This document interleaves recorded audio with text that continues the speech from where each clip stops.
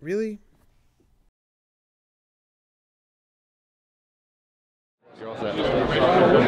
Hey, my name's Trent. I'm with MultiTasker, showing a couple products off this year. We got a new production-ready version of our mag pod that just replaces the standard base pad for the PMag. We're going to have some for the M3 mag and hopefully a USGI mag out before the end of the year.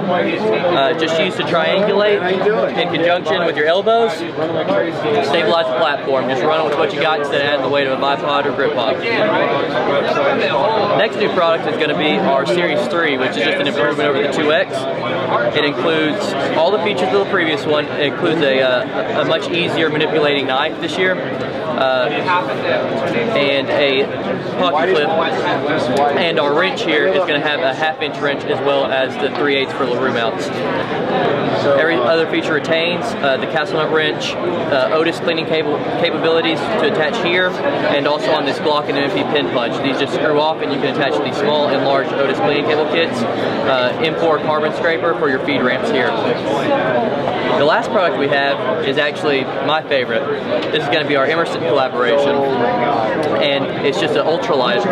And we got a mini commander blade here in D2 tool steel, PVD coated, liner lock. It's going to have a Phillips head screwdriver that locks at 90 and 180 degrees, as well as a flathead that does the same. And there's an all with a scraper face. And on the back side here, you're going to have a panel that pops off, and it's going to have a 1/2-inch wrench all the way down, and then a metric 6, 7, 8, 9, a bottle opener, and pry bar ends. And those are the new products we're introducing this year. And yes, this one actually does wave out of the product correctly.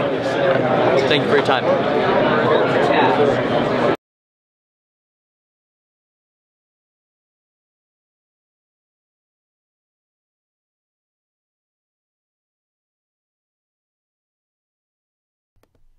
That goes there and that.